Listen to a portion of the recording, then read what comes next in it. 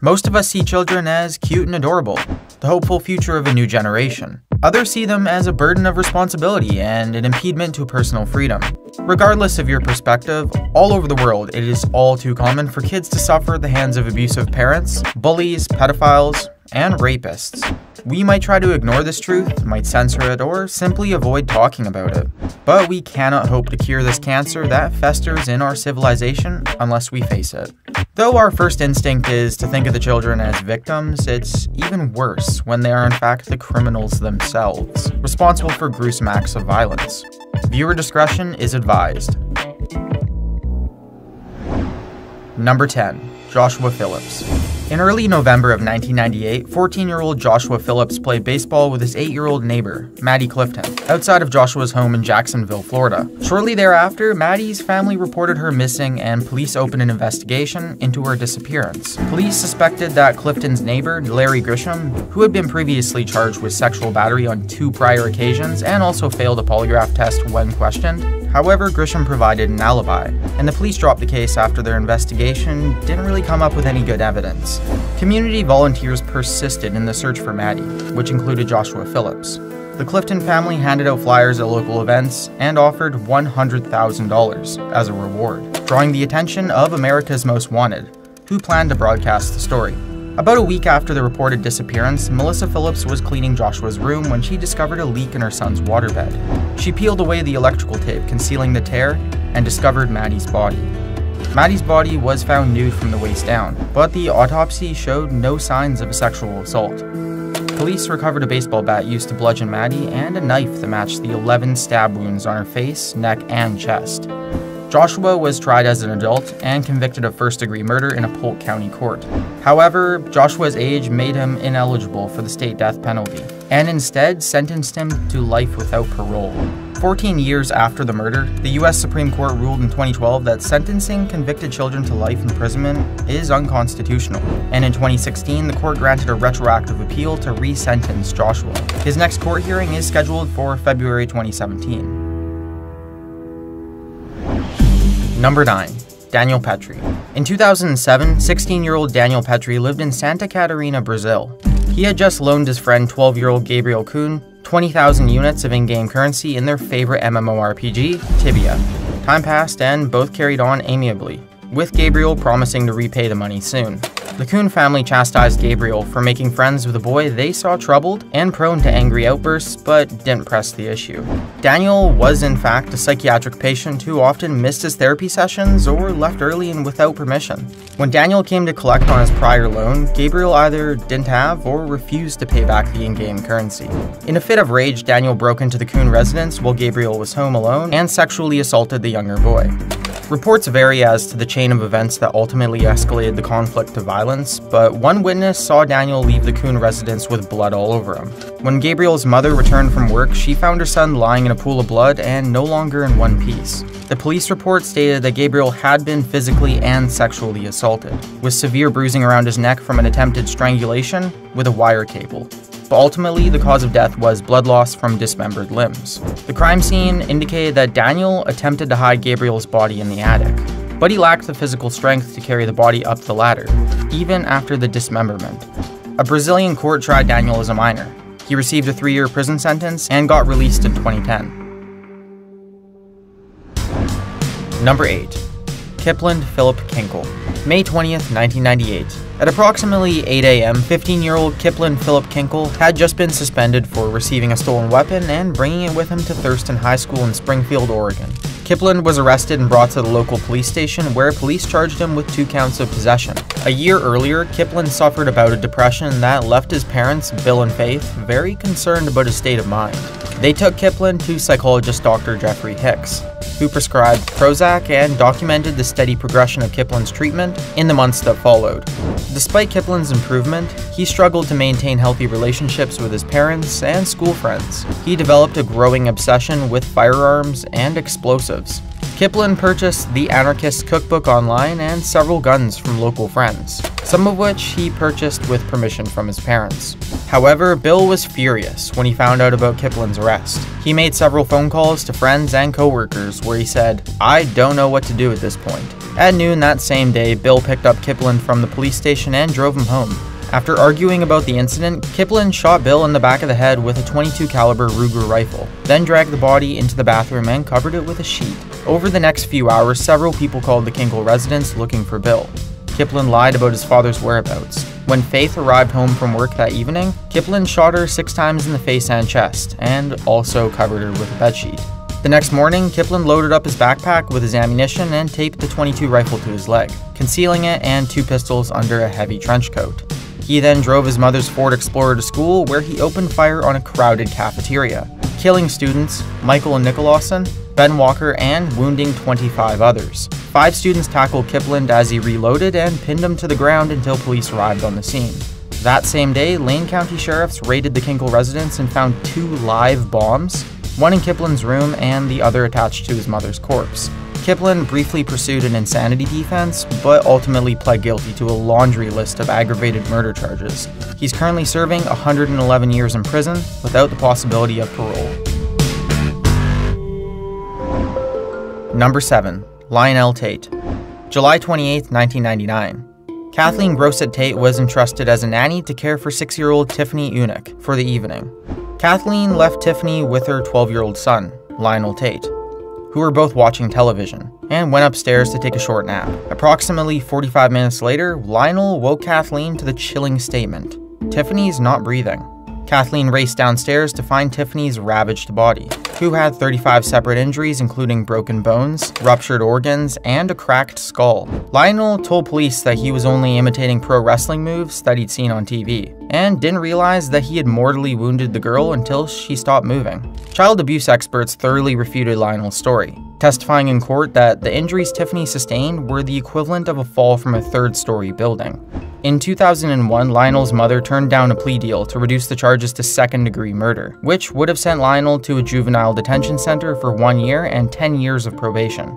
Instead, the case went to trial, and Lionel was convicted of 1st-degree murder, where Judge Joel Lazarus sentenced Lionel to life without parole, making the boy the youngest convict to receive a life sentence.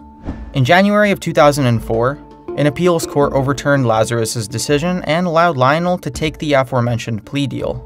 A few months later, Lionel was found by probation officers out of his house and carrying a 4-inch knife. They elevated his house arrest status to 0 tolerance probation.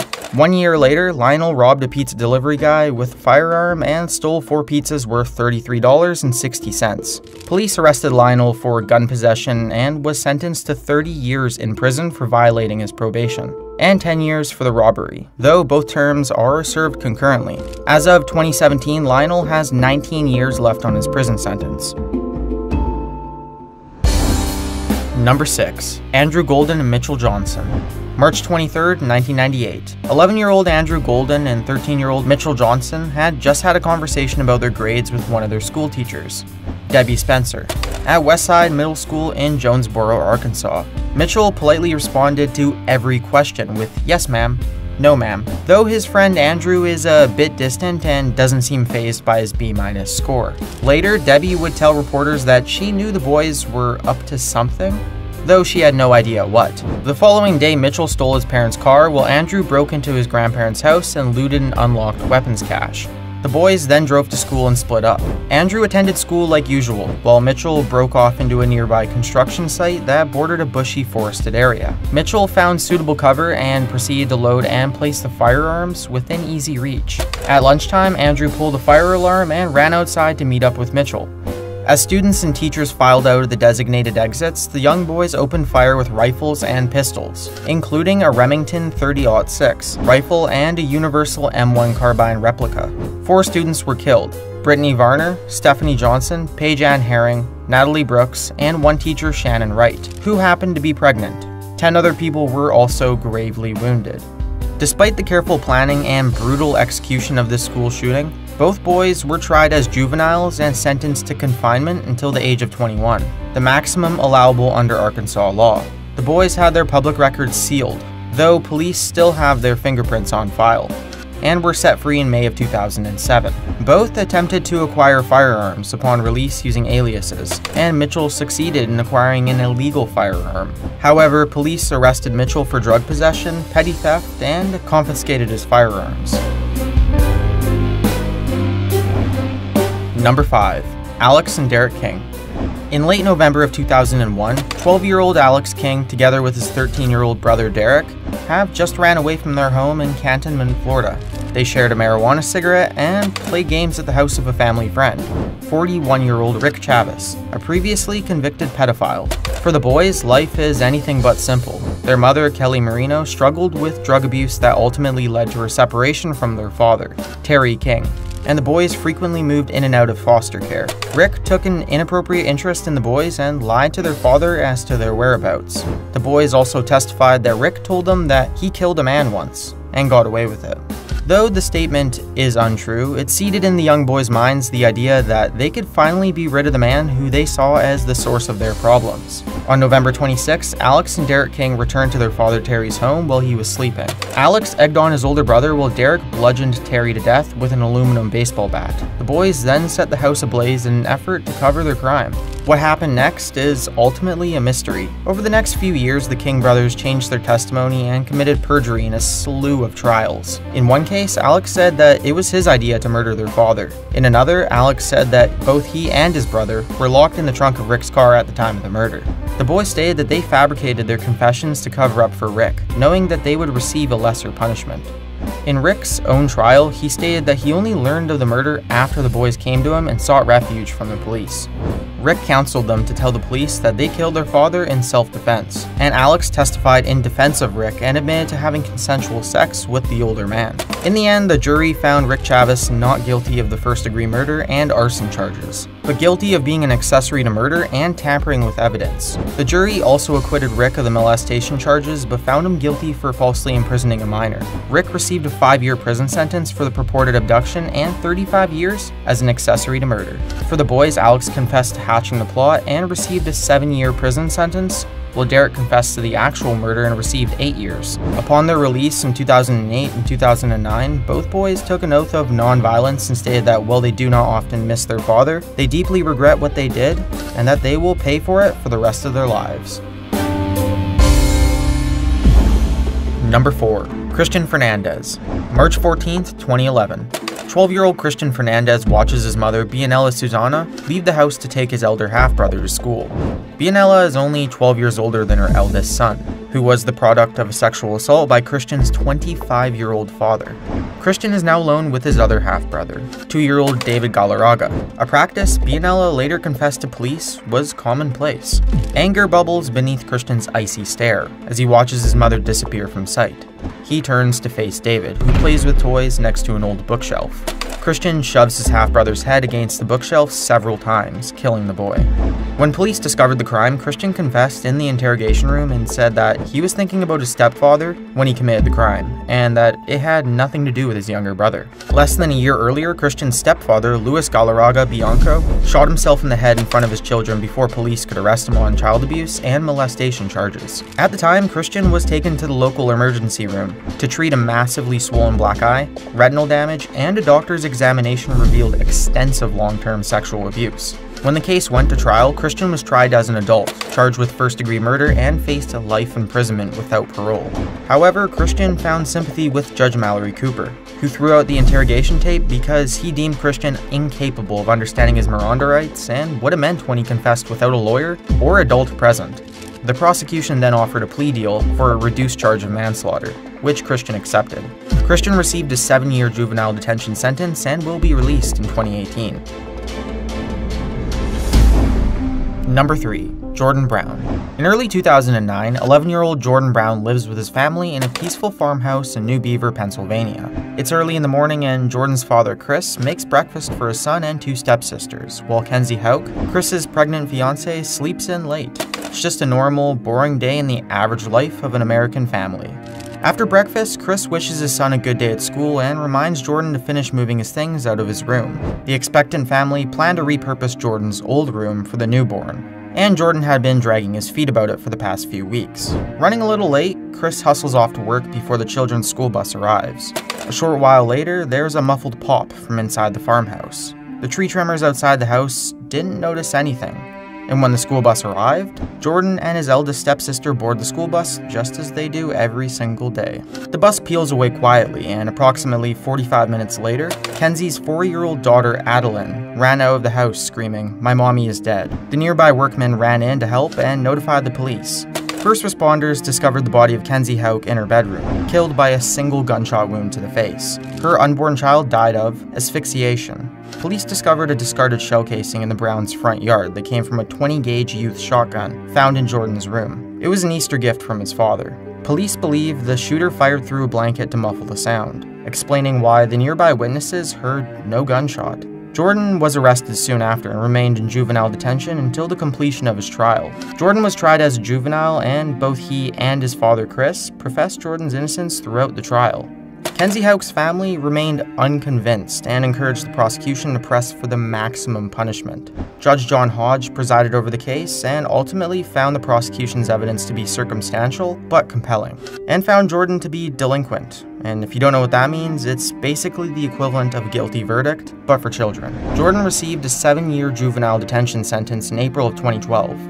Over the next few years, numerous appeals were filed by Chris Brown in multiple courts, and he pressed for a retrial on the grounds of circumstantial evidence, but was denied. Throughout his incarceration, Jordan completed high school, and with the help of his father, secured a modest college fund. Jordan completed 5 years of his sentence and was released early in 2016 for good behavior and signs of rehabilitation. Jordan changed his name, but still lives in the same Pennsylvania county. The Houck family told reporters that they were appalled by the court's decision at the trial and at Jordan's release. And while they feel justice has not been served, they've let go of the pain and are just trying to move forward. Number 2. Amarjeet Sada. In May of 2007, local villagers in Musahri, India, confronted 8-year-old Amarjeet Sada regarding the disappearance of a 6-month-old girl named Khushbu Devi. Locals knew the Sada family suffered their own personal tragedy, when only a year earlier, they lost their 8-month-old daughter and 6-month-old cousin. Amarjeet happily recounted his tale to the concerned mother, casually describing how he bashed the infant's head in with a brick. He then led the villagers to the shallow grave, where the bereaved mother retrieved Khushbu's body and informed the police. When Bhagwanpur authorities investigated the murder and questioned Amarjeet's parents, who provided little information to what they regarded as a family matter. Since then, Indian authorities have been very secretive about the incident, partially because Indian law wouldn't allow Amarjeet to be arrested or convicted of a crime. However, authorities put Amarjeet in detention at a children's home until the age of 18. Psychoanalyst Shamshad Hussain found Amarjeet to be suffering from a conduct disorder where a severe chemical imbalance in his brain makes him behave in a sadistic manner. Sufferers from this disorder take great personal satisfaction from inflicting pain in others. Amarjeet Sada is the youngest serial killer in the world and changed his name to Samarjit upon his release in 2016. According to doctors, his conduct disorder is manageable with medication and rehabilitation. Number 1. John Venables and Robert Thompson. February 12, 1993. 10-year-olds John Venables and Robert Thompson skipped school to hang out at the New Strand shopping centre near Kirkby, England. They also stole batteries, a clockwork toy soldier, and even a bucket of paint. John and Robert walked past a TJ Hughes department store and attempted to coax a young child out of the store before the child's mother caught them and scared the boys away. It's then that they spot 2-year-old James Bulger, who wanders out of the doorway at an AR Times butcher shop. James' mother, Denise, is momentarily distracted by the man at the cash register, who mixed up her order. The problem is corrected moments later, and Denise walks out to find that her son James is gone. Denise reported the disappearance to the police, who searched them all but couldn't find the boy. 2 days later, James Bulger's sodomized and brutally beaten body was found on the railroad tracks outside Liverpool. Police observed 42 separate injuries and concluded that James was already dead before the train ran him over. Numerous stolen items from the shopping mall were found at the crime scene, and by reviewing security camera footage, the police identified John and Robert as the abductors. After John and Robert had been arrested by police, both confessed during their interviews. John was convicted as a conspirator, sentenced to confinement until he reached adulthood, and was released in 2002. Robert was convicted as the murderer and confined to the Barton Moss Secure Care Center in Manchester until his release in 2001. In 2011, John Venables was arrested again on charges of downloading and sharing child pornography, but was granted early parole with yet another new identity when released in 2013. Despite receiving significant special care, online witch hunts for both boys are commonplace, and one man, Scott Bradley, was mistakenly identified as Robert Thompson.